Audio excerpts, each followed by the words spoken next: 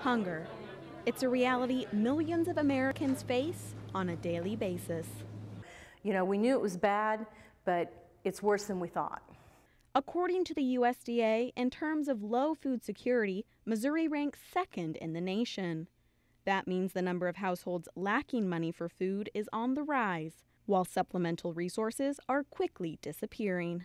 It's very concerning because Missouri's never been number 2. In the last 10 years, we've shown the quickest growth in that area. Not growth that you want to see, but in a unfortunate pattern of food insecurity. About 1 out of every 4 residents in Adair County is considered food insecure by national standards. But now, more than ever, the face of hunger seems to be changing. I think that people would be very surprised to find out that one of the largest growing segments that we are seeing is what I call working poor, which is people who are working and trying to do the right thing, and they're faced with tough choices every day. Dublin attributes recent growth to the economic crash in 2007, which also impacted a great deal of retirees. Now, she says, many working families simply can't stretch their budgets any further. And when the money gets tight, food is typically the first thing to go. Truly, the only thing in the budget that's not fixed, your water bills and gas bills and the rent, those are all fixed items. You have to get to work, you need the car, you need the gas for the car. But food is not a fixed item. Where do you cut in the budget? You cut food out. You skip some meals. Your children skip meals because, you're doing everything right, but it's still not enough.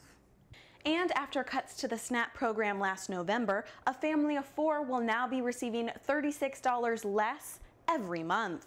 And since the passage of the Farm Bill, even more cuts are on the way. So local food banks are seeing a need now more than ever. I think that if you talk to any of the pantries, they will tell you that the numbers are up. So they're working to keep up with need as best they can. I mean, I can truly tell you that it breaks your heart, some of the things you see and some of the stories you hear.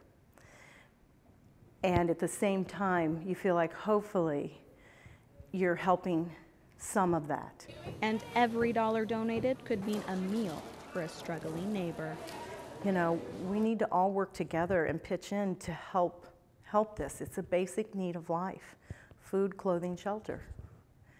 And if we don't have those, how can we read a book and think, take a test, do well, get ahead, and get out of poverty? And with that in mind, I'm ready to embark on this final week of the SNAP Challenge. Reporting in Kirksville, Caitlin Berry, KTVO News.